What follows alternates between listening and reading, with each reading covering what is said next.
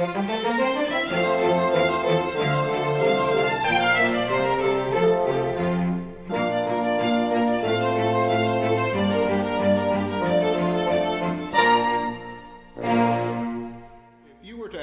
Greek of the 5th century BC to describe the heroic age of his culture and civilization, he would be describing to you an age which preceded him by at least 500 or 600 years.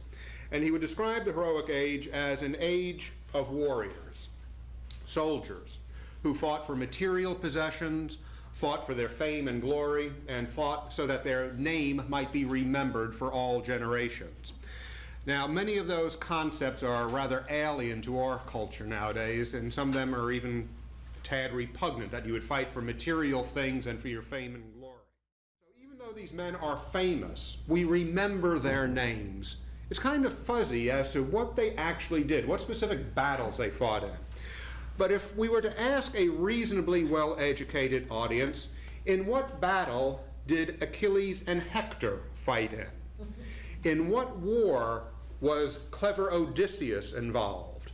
What war was started off by the abduction of a Greek princess? And what war involved a great wooden horse? And everybody would know it's the Trojan War.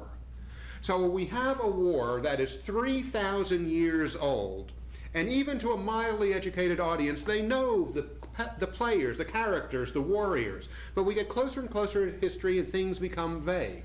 How is it that Troy and the Trojan War are so famous? You might say it's because Troy was a famous city, a great city. But in fact, it wasn't. You could walk from one end of the citadel to Troy in under 2 minutes. It's a very small citadel. Now, there's a great lower city, but the citadel is small.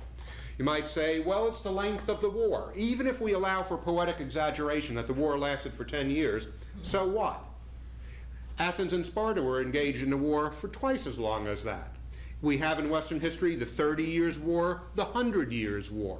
Why should a 10-year war be so important? You could say, well, maybe the Trojan War changed the course of history. Hardly. How about the size of the armies? Even if we allow again for poetic exaggeration that Helen's face launched 1,000 ships, that pales in comparison to the size of the armies that the Assyrians and the Egyptians at the same time were fielding.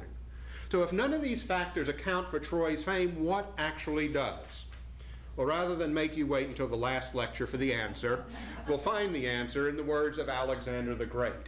After one of his many battles in which he was victorious, he was, as usual, sulking and pouting in his tent, and one of his companions asked him the reason for this morose behavior, and Alexander said, had he, a man like Homer, to celebrate his deeds, his name would live forever like that of Achilles. In other words, the reason Troy is famous is because of the man who sang about it and the book or the poem that he composed.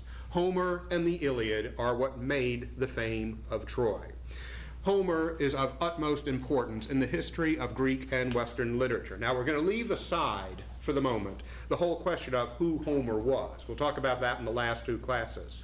But the Iliad is the dawn of Greek literature and the dawn of Western literature. It is the Iliad that set the literary and the civic standards for the Greeks for hundreds of years. The Iliad became the classic of Greek literature.